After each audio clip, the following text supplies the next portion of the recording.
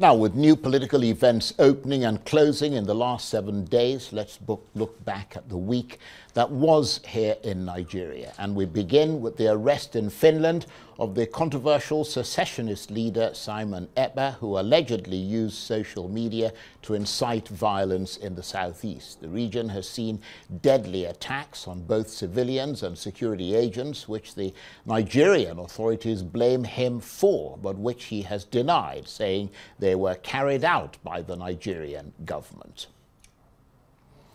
And with me to examine this issue and all the other topics that we have on the program today are Mahmood Jega, who is an Arise News analyst and former chairman of the editorial board of Daily Trust newspaper; Chima Christian, who is a public policy analyst and executive director of Africa's Morning Center for Public Policy and Good Governance. And both Mahmood and Chima are in the studio here with me.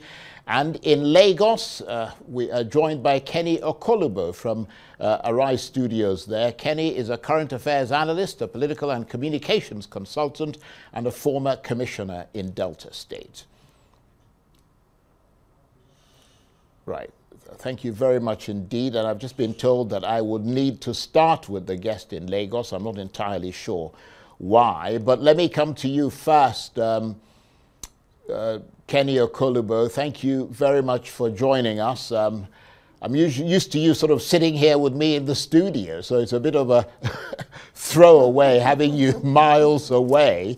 I mean, you know, sort of in Lagos, but that's okay. The power of technology unites all of us.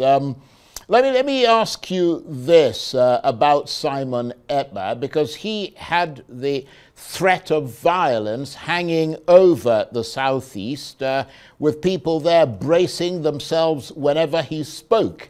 So beyond the Nigerian government, one expects that a lot of people in the southeast are breathing a sigh of relief following his arrest. Oh yes, Simon Ekpa was more of a megalomaniac, if you ask me, in my own opinion. The fact about Simon Ekpa was he was a creation also of the Nigerian government, if you ask me, in my own personal opinion. Because after Nnamdi Kanu was brought back from Kenya and he was incarcerated, that gave rise to Simon Ekpa. And Simon Ekpa would never have a reason if Nnamdi Kanu had not been kept for this long. He doesn't cut across to us, or me particularly, as one who thinks about self-determination. He's more of a man that believes in violence, took advantage of the situation he found himself because Nnamdi Kanu had been incarcerated. And for some reason, he was able to sit at home on Mondays just because people were calling for the release of Nnamdi Kanu. And that's why for some of us, we thought releasing Nnamdi Kanu would have cut the powers of the likes of Simon Ekpa, who would sit in Finland, very far away from home, giving instructions. Those instructions are being adhered to. People were actually being killed on his instructions. And you know, the funny thing about it was that conventions were actually also held in Finland. He has his followership, no doubt, because he's been able to build a cult around himself. If you notice on social media, there's this lady called Ngozi who styles herself as his chief of staff, who has called on them to continue with the agitation for the independence of Biafra on the 2nd of December, and gives this false impression that even with the arrest of Simon Ekpa, they can go on in declaring a Biafran republic on the 2nd of December. I think intelligence, that is the NIA, has not done well in this sense, because though we don't have an ambassador in Finland, there should have been an interface, sort of, before now. And even now that he's been arrested, I heard the chief of defense staff saying that he will be extradited to Nigeria. There's no extradition treaty between Nigeria and Finland. So what I expect Nigeria to do at this point is to make sure they shouldn't be monitoring his trial. They should have representation from the office of the Attorney General, actually go to Finland and make representation in not monitoring the trial, but being in the actual process of trial. Well, let me come to you, Mahmood Jega, because I'm told that our comms are well established now. and it's good to see you again. I mean, Simon Ekpa's growing influence was such that he had started imposing a sit-at-home order from Finland on the southeast and threatening to use violence and intimidation to prevent the 2023 presidential election from taking place in the southeast. And this forced the Nigerian security agencies to massively deploy in force in the southeast. And that's how they managed to diffuse that situation. But with his arrest, we're not really sure how his foot soldiers will react, are we? Can the southeast throw off the shackles that he and his supporters tried to force on the people, or is it likely to continue in your assessment? Mahmoud Jega. Oh, I see. Well, certainly it is a very interesting development because Nigeria as a whole, and particularly the southeast region, has suffered for many years through the inciting activities of people allegedly campaigning for the actualization of the sovereign state of Biafra, as they call it. And this man, Simon Ekpa, is so far away in Finland, and he capitalized on the detention and trial of Nnamdi Kanu, the IPOB leader, and has been saying all kinds of things grounding this sit-at-home order. It's a very terrible thing that happens to a region like the Southeast, where commerce is the main activity of life. So whether he gets extradited or not, he had tested to the limit the liberal atmosphere in the Scandinavian countries, because, I mean, he chose his residents very carefully. The Scandinavians are extremely liberal, but even them will not be happy to see violence being encouraged in any part of the world, because if for anything, if 220 million of us in Nigeria scatter, at least half will go to Europe and some will be in Finland. So they should not be very happy about that. And if the Nigerian authorities really rise up and make an appearance in the Finnish judicial system with all the evidence to show the havoc that his posts on social media have been creating in Nigeria, then they could very well get him convicted and incarcerated and at best silenced. Now what you cannot prevent is another person trying to step into the void and do the same thing, but we'll cross that bridge when we get to it. Well, that's actually a very good point, because I think Kenny also raised this issue, and that is that you could argue that Nnamdi Kanu's continued detention has meant that IPOB no longer operates as a coherent force with a clear command structure and a clear political program, and that is what has helped to throw up more extreme factions led by the likes of Simon Ekpa. I wonder what your thoughts are, Chima Christian. Well, this conversation precedes Simon and Nnamdi Kanu. You would recall that there was an operator called the man from Umahia of Masob. Ralph That's a movement for the actualization of Biafra. Yes, so this conversation started pre-1957, all right, and then moved into the war, and then shortly after the war, and then it has continued to happen. So what we're seeing is the metamorphosis of that same grievance, of that same pain. Although you would say that the manner in which the, I call him a charlatan, has continued to pursue this issue, it's not that which is in support of what he said his stated objective is. So I suspect that in the absence of, in the continued detention of Nnamdi Kanu, and then with what has happened to Simon Ekpa, that new operators are already on the scene. It's just that some of them are only known to a handful of their supporters. But then with the absence of this duo now, you begin to see new voices. And what I've seen now is that if you take out one, you create two in the process. And then what has happened over the years is that... Well, that's the point Mahmoud Jega was making. Yeah, exactly, because there are more in the making. So although you would say that their approach is noisome, But there is utility in the Nigerian government sitting back to understand the grievances of the region and finding an intelligent way to solve it, despite the fact that the way these do have gone about it may not be in the best of ways. But despite those, you can still find some utility in addressing those bottom line factors.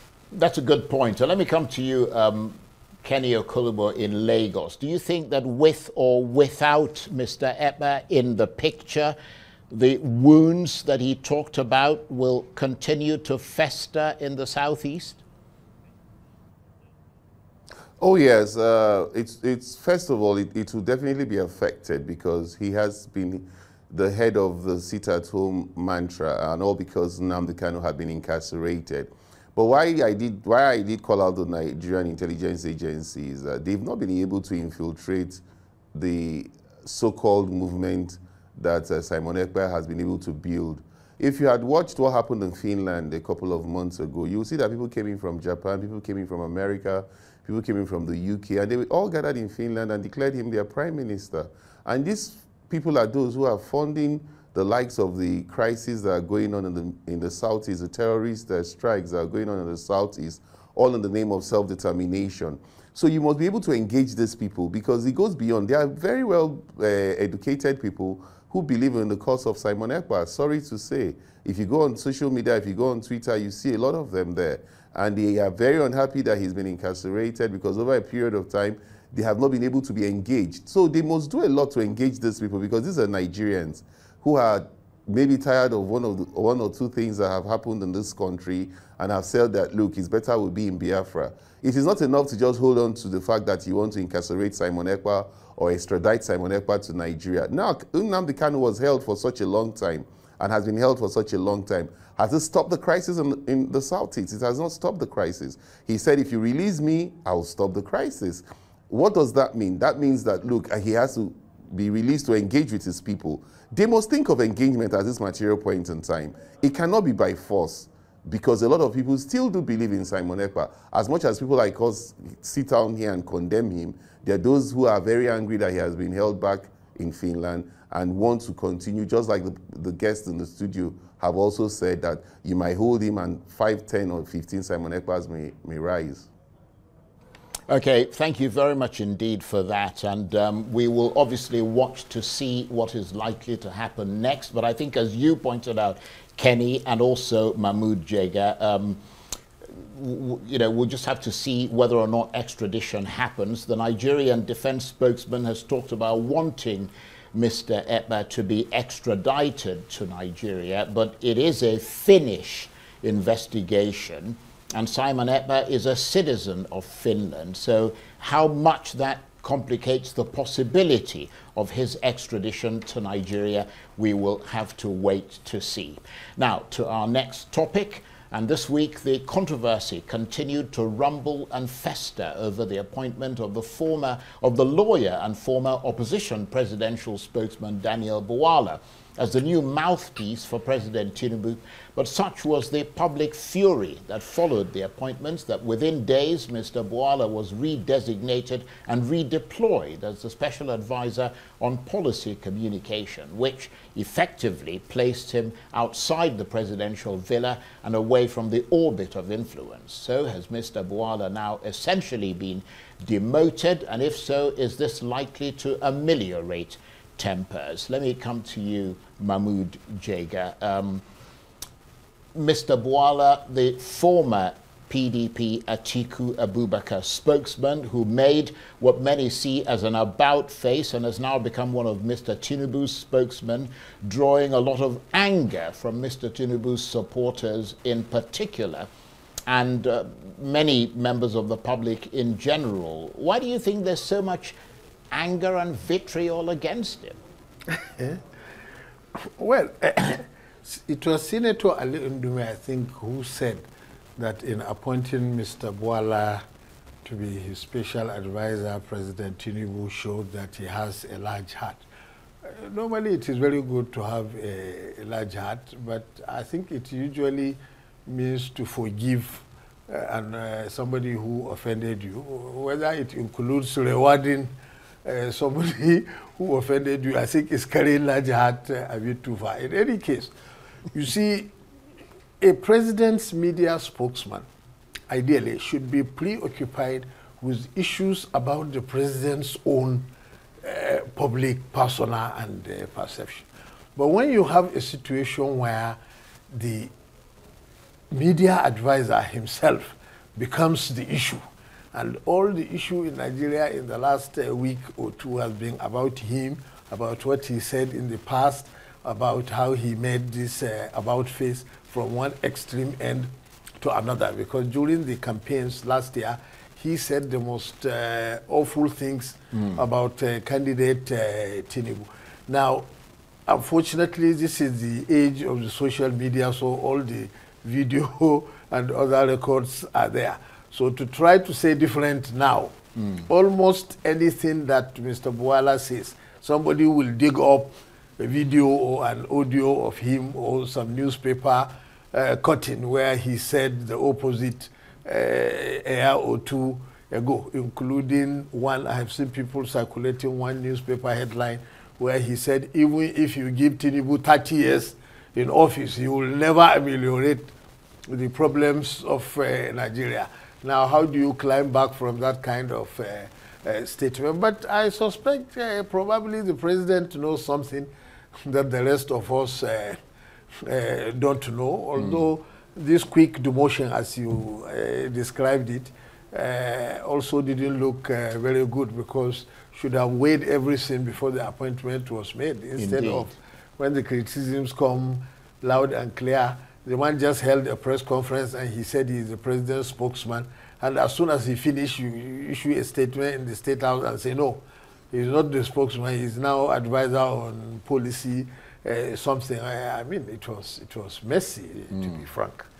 Indeed. And Chima Christian, a lot of those that he has pissed off, if I might use that term, say they are watching and assessing his tactics and waiting for him to slip up, which is what Mahmoud Jega was basically hinting at, so that when he slips up, they can prick the bubble of his apparent newfangled relationship with the president. What are your thoughts on all that? Well, what I'm picking from this is that indeed the president can react swiftly to issues. I mean, the Nigerian public, and then most especially the President Bola Ahmed Tinubu supporting faction of the Nigerian public, if I might use that, have complained about him, and then the president reacted swiftly.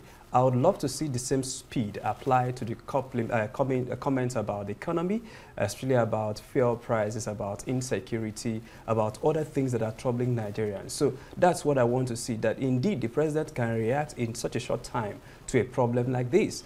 I want to see them apply that same energy to other issues. Coming on Bwala, people like us, pardon me, we don't pay attention to people like him, because their commitments you would see is not to a particular ethos. You can't see that in their line of work.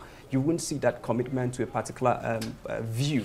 You wouldn't see that commitment to Nigeria as it is. What I've seen is the commitment to their bank accounts and to their pockets. And whoever lines it up is who they will sing their praise. So I don't see the utility in President Tinubu appointing him in the first place. However, I see also a marriage of convenience here, because he possesses in his arsenal some things that I believe the president needs. The president needs now, I think he has now a lot of media communicators, even much more than he has economic advisors. So I think that the president is indeed seeing that his approval rating in the public is not that good, and he's trying to roll back some of those disadvantages using communicators. But I don't think you can communicate to Nigerians to the point that they will see that they are in pain, and then you tell them that they are no longer in pain. So the best form of communication for Buhari now, Tinubu now, is to really get to a governance where he will address the many pain points of Nigerians. Adding more communicators to his team will not really solve the problem. Well, I think the issue here as well is the fact that, I mean, it's not just about appointing communicators, it's about who you appoint as a communicator and whether or not that person is going to bring any added credibility to what you're doing or is going to detract from it. And let me come to you, Kenny Okolugbo in Lagos. I know you're quite international in your perspective, and you and I have talked about the American politics quite a bit. I mean, if you look at what is happening in the US. People like J.D. Vance, I mean, he was like, there's nothing he didn't say bad about Donald Trump for a long time, and he now ends up being the vice president. Even the same thing with Marco Rubio, who's the Secretary of State, who said that he was running for re-election specifically to stop President Trump. But now he's Mr. Trump's Secretary of State. I mean, in the world of politics, are there no permanent enemies? No, I think the issue with this particular case is J.D. Vance actually referred to Trump as Hitler. That was in 2016. But don't forget that in 2022, J.D. Vance not only started supporting Trump, but declared for him, and Trump actually endorsed him, and he won the primary in Ohio. Marco Rubio said his hands were like this during the primary. But Marco Rubio moved on to support Trump all through his presidency, and even after he left the presidency, when he was at an all-time low. Maybe what would have happened here, from my experience, you know, I was the spokesperson for the Presidential Campaign Council for Goodluck Jonathan. I'll tell you something, that we had Iman Iboro, who was the official spokesperson for President Jonathan, but we had a small team put together by Urubebe and Stella Odua. Urubebe was our DG, Stella Odua was the director of admin. And it was myself, Taye, and just about Michael Mary, who was our DG of strategy. We were able to change the narrative of zoning, and we were so forceful about it. But we realized that Iman Iboro had his shortcomings. But when Ruben Abati was brought in after we won the election, some of us a bit frowned. For me, I became a commissioner in Delta. A couple of others had their appointments. But Ruben Abati was brought in because of the experience he had in terms of, he wasn't brought in as a politician. But what Daniel Bwala should have done in this case is, he was a spokesperson of Atiku Abubakar. You cannot be the spokesperson of the opposition to Tinubu in 2023 elections and suddenly become the spokesperson of Tinubu. It doesn't all go well. I think Tinubu has the power to appoint and fire. And what he has done is right. He has made him the special advisor on policy, and he has taken him to the position where Sunday Dare was at the Ministry of Information to calm tempers down. People should also look at it that, like you rightly said, permanent interest is what exists in politics. The only thing that is constant is change. So Daniel Bwala should also calm down at this point in time, because he was in a hurry to say he was a spokesperson, which I also think was not right. Because where do you want to put Bayo Nanuga, who has been with the president? Sunday Dare has been with the president since when he was a governor. In terms of, I'm a communication strategist, in terms of speaking, in terms of communication, you must find those who are very close to you or who are loyal to you. There is no two ways about it. Either you're loyal to the person you're speaking for, or you are not loyal to the person. And when you find that the environment is not conducive enough, it's better you withdraw or resign than continue to force yourself, because you will not make a good spokesperson or a good communicator, because people will want to listen to you. If you spend all the time cleaning your own image before you start talking about the president, then how do you send the message across? In this economy that times are so hard, inflation is at an all-time high. Right. The misery index has never been as high as this, you know? So that is the problem we have with this particular appointment. Right. We've got about a minute and a half, Mahmood Jega, there. Why do you think Nigerian politicians have such difficulty staying away from power? I mean, most would do anything, switch sides, because, I mean, somebody said they would drown their mothers if it would bring them closer to the center of power. It has been a problem in Nigerian politics. There was a fair amount of consistency in political actors' games in the First Republic, and also the Second Republic political parties were also had some ideological direction, even though there was some cross-carpeting even in the Second Republic. But after that, everything went haywire. Since the beginning of this republic, politicians will look at which side appears to be winning, and then everybody just runs in that direction. Although, honestly, the case of Daniel Bwala will probably go down on the record as one of the worst, because unfortunately, it's the kind of situation where you test the waters with both feet. When he was spokesman for the opposition, he really carried matters to the extreme. And now he has swung to the other extreme. that is what is causing all this. And the long and short of it is that he will not be a good spokesman for the Tinubu presidency. And on that very sober note, you're watching Arise Prime Time. Plenty more still ahead as we continue our assessment of the week that was here in Nigeria and around the world. Stay with us.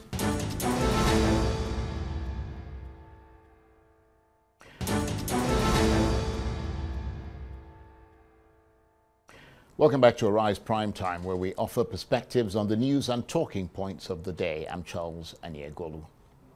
Now let's continue our assessment of the week that was, and it was a week in which the House of Representatives rejected a bill seeking a single 6-year term for Nigeria's president, governors and local government chairmen. Introduced by the member from Imo State, Ikenga Ugochinyere, the bill also proposed the zonal rotation of presidential and governorship seats and the holding of all elections on the same day. But with Mr. Ugochinyere insisting that the struggle to make Nigeria's constitutional democracy more inclusive would continue, are we looking at months, possibly years of slow grinding attrition over this bill? And with me to continue our examination of this issue and all the other topics that we have on the program today are Mahmood Jega, who is an Arise News analyst and former chairman of the editorial board of Daily Trust newspaper, Chima Christian, who is a public policy analyst and executive director of Africa's Morning Center for Public Policy and Good Governance, and from our Lagos studios, Kenny Okolugbo, who is a current affairs analyst, a political and communications consultant, and a former commissioner in Delta State. Gentlemen, thank you very much indeed for staying with us. And let me come to you, Chima Christian, because we stopped at Mahmood Jega before we went on a break there. What are your thoughts on that? Well, I believe that Ikenga is right in his aspiration to impose, not his will now, but at least to give a legislative outburst to that which has been welling up in the hearts and in the minds of many Nigerians. Because indeed, the electoral space needs to be cleaned up, and that's not just Ikenga's opinion, but the opinion of many Nigerians. However, I think that the bill suffered defeat because there were a lot of things lumped up in one. For instance, you see that that bill wanted to create a single term of 6 years for the office of the president, state governors, and then the division of Nigeria into 6 geopolitical zones, and provision of rotation of the president, state governor, and chairman of local governments among the inherent regions and zones, and then provide for all elections to be held same day, and then for related matters. So you see that you had a lot lumped into one, and some of these issues are controversial in nature. These are not issues you build consensus in 6 legislative months or 1 year. So what you would see, what I expect him to do now is to go back quickly and break those laws, proposals into piecemeal attempts. For instance, Nigeria has had a very long debate on the PIB, Petroleum Industry Bill, and you know that that bill suffered many defeats until it was broken into pieces that you can gather consensus on. So I propose that Ikenga goes back with his team and then the 33 other co-sponsors of that bill to break them down into sizable bits, so that if a particular section of the bill is not getting the majority support you need, they can strike that out without drowning all your efforts in a pool. Again, the single 6-year tenure, I think I understand what they are trying to achieve. Though I don't agree with it, I agree that in principle that there needs to be a lot of work around Nigeria's electoral reform space. And I'm happy that he's leading that charge. I'm happy also that there are others who are leading that charge. And then yet to be seen how this leadership of the Senate and that of the House of Representatives will react to the yearnings and aspirations of Nigerians to have a clean and a fairer electoral system, beginning with our laws. And Kenny Okolugbo in Lagos, I wonder what your thoughts are on this, because, I mean, you have affiliations with the National Assembly at the moment. And I presume you keep your eye on things like this, although I think you're more with the Senate than the House of Reps, but it is still the same National Assembly. Do you think that too much was packed into that bill, or it just was never going to fly? Well, if there were 34 of them that were sponsoring that bill, there are 360 members of the House of Rep. you expect they would have divided themselves into at least one person talking to 7 members, not even up to 10 members. And if one person is able to get 7 members and you're able to convince them, then they would have been able to get it to fly. But they didn't do enough lobbying. Again, when you're talking about one single term of 6 years, you should be able to bring up that bill at the expiration of the second tenure of a president, because the presidential office is the most important office. You're talking about the president, the governors, and the local government chairmen. Don't forget that we also have off-season elections where you have governors who will not also be taking part in elections when the second tenure of the president is ending. Then you can start on a fresh slate. When you now bring that bill, you'll be able to appeal to the conscience of your colleagues and your constituents. Because the whole idea is that people get distracted with elections. After the second year, by the third year, people are talking about primaries and they're talking about their elections, and so they're not able to give out the dividends of democracy. And so you want people to be able to concentrate on the fact that I have a 6-year tenure and I have to make my mark. So laudable as it sounds, but a lot of nitty-gritty are supposed to be put in to that bill. And a lot of lobbying must also be done, because it doesn't stop with the House of Rep. It will eventually come to the Senate if they have to pass it as a bill. And you must also have the president's buy-in into that bill. It is not just enough for you to lobby the members. He has to sign it into law. For you to override it even after you have been able to get the bill passed, it will take 2/3 of each house to be able to override the president, and that's also a tall order, if you ask me my opinion. Indeed.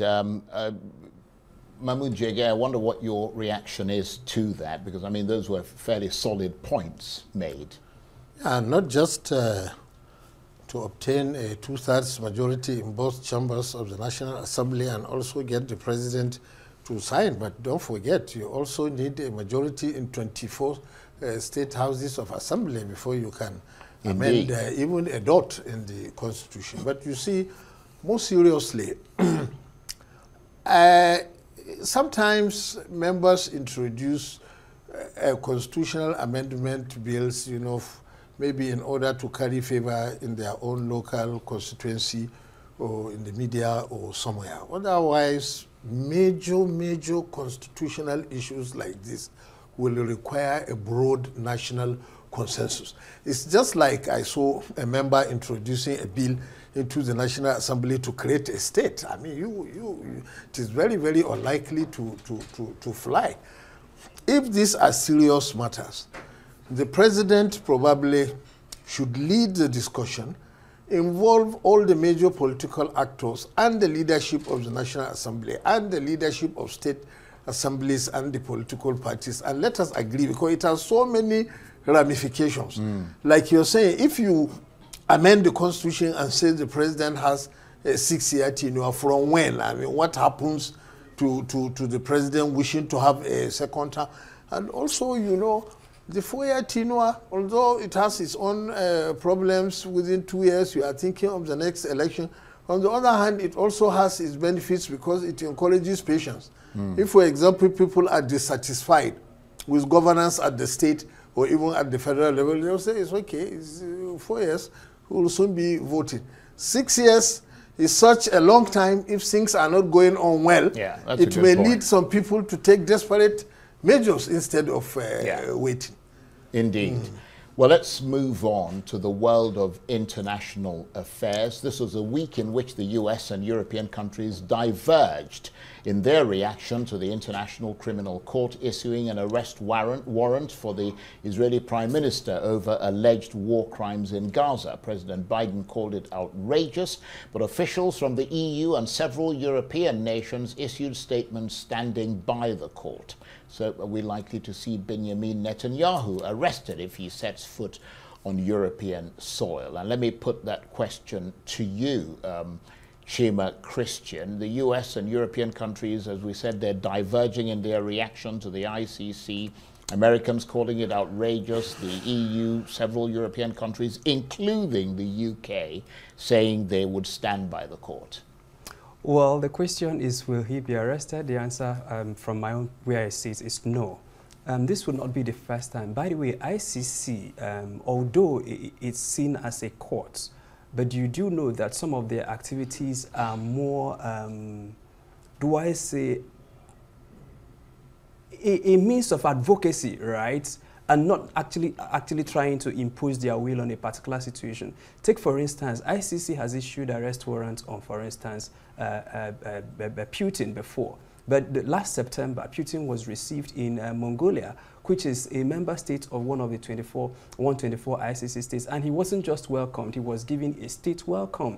You do know that South Africa now, which finds itself on the other side of the aisle, also pushing for this against Israel, when it was, I think it was Omar al-Bashir of Sudan, I believe, that was issued an ICC, this same ICC, issued an arrest of warrant for Bashir. He visited South Africa, and South Africa declined to arrest him. So this have happened a lot of times, and on a number of occasions for me to say that for you to arrest such a person, and then before he makes any trip, whether in office or out of office, for such a president of such a country as Israel, there must have been understandings, diplomatic understanding between him and the countries that he's supposed to be visiting. So with that understanding in place, I don't expect that he will be kidnapped like Nnamdi Kanu, or I don't expect that he will be extraordinarily released like, or he will be given the Simon Ekpa treatment. So what I see is that ICC has continued to say this is where we stand on this issue.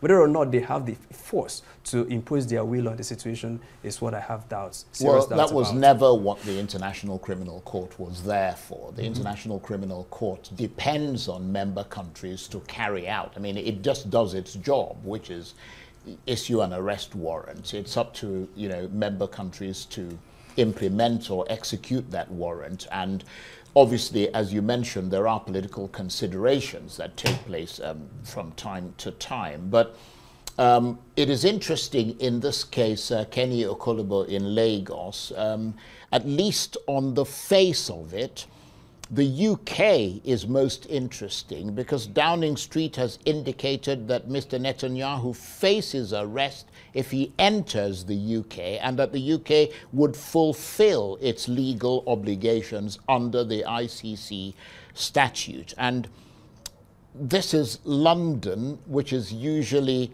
in agreement with virtually everything that Washington does. I mean, how does that sort of strike you?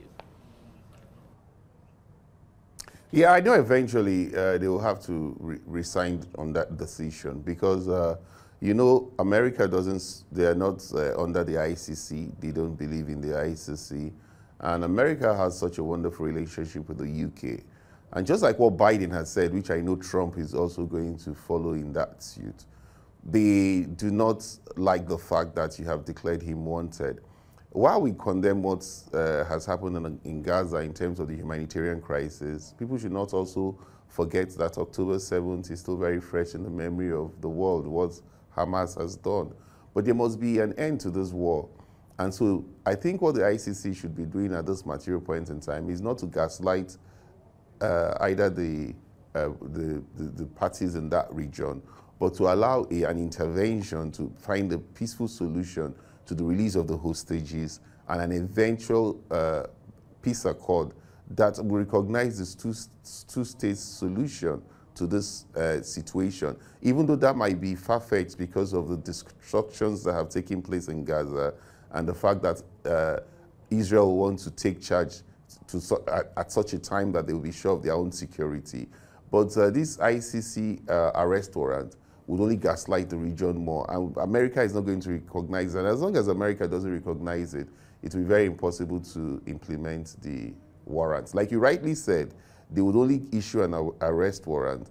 They depend on the member states to actually implement it, just like what you remember happened to Charles Taylor here, when Obasanjo was actually forced to eventually give up Charles Taylor to be tried for war crimes. Okay, just very briefly, Mahmoud Jega, basically the UK is saying that it will not allow political considerations to influence its ICC obligations. Don't forget that there's a new government in Britain. It's a Labour government, which is quite different from the Conservatives that tend to toe the line every single time that America says something. Briefly, your thoughts. Well, you see, it is very, very important for the ICC to make a statement about what happened in Gaza, because it's one of the worst atrocities that has happened anywhere in the world since the Second World War. Indeed. You see, if you talk about provocation, there is no limit to it because the Israelis say they were provoked on October 7th, but Hamas could say they were provoked because Israel has been occupying their land for 60 years despite numerous United Nations resolutions. So the ICC was set up to address issues of human rights abuse and crimes against humanity of the gravest concern to the international community. That is the mandate of the ICC. And there is no doubt that this one qualifies as one of the worst. So far, the ICC has issued arrest warrants against 59 persons since its formation in 1998 and since it went into effect in 2002.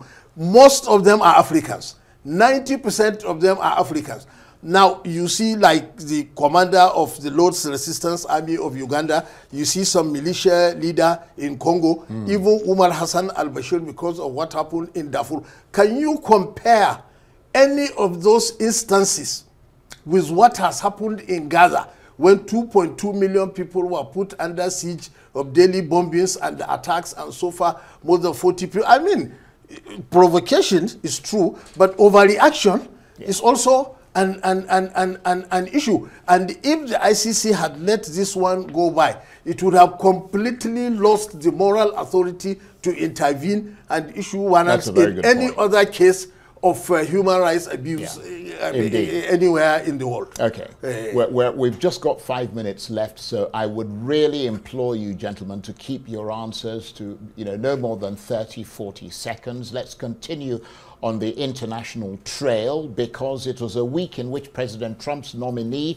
to head the US Justice Department, Matt Gaetz, crashed and burned amid leaks from multiple investigations into sexual misconduct and drug use, his demise marking a rare setback for Mr. Trump since his election triumph. So after that cascade of controversies and pushback, and with more of Mr. Trump's nominees coming across almost as shocking and beyond the pale, are we seeing a sample of what might be in store when Mr. Trump takes office in January? Very quickly, Chima Christian, do you think Matt Gaetz jumped or was he pushed?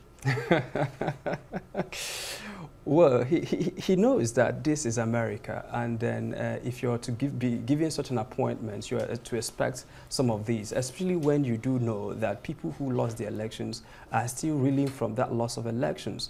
So I believe that he set himself up for this. Those crimes are alleged to have been committed, were committed as by himself, and then it's just that it's coming to light now that he's gotten this appointment. So yes, was he jumped or was he pushed? I think he jumped.